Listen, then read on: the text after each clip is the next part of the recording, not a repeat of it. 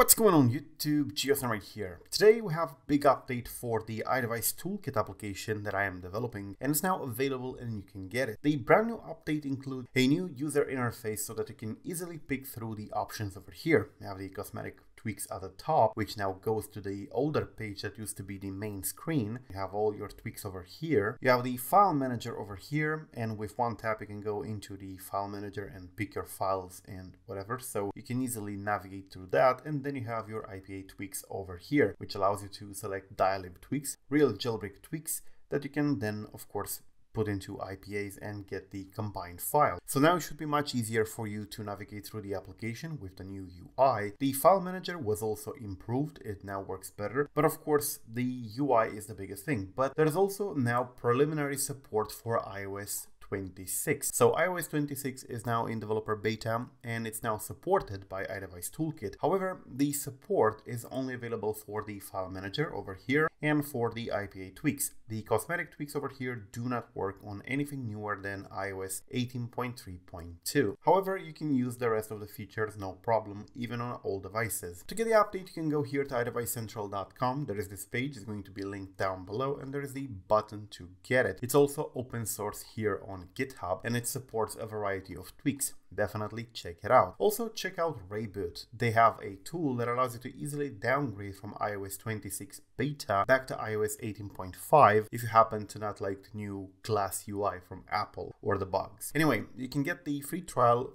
for both Windows and macOS down below. So yes, definitely go ahead, get the version 1.9.0 for iDevice ToolKit. The UI has changed a lot, making it much easier for you to navigate through the features. No longer have to search for buttons at the top of the application. There is now preliminary iOS 26 beta support and a lot of bug fixes and improvements to the file manager. So get the IPA and try it today. Thank you for watching. I'm GeoSn. Till the next time, subscribe to stay updated. Peace out.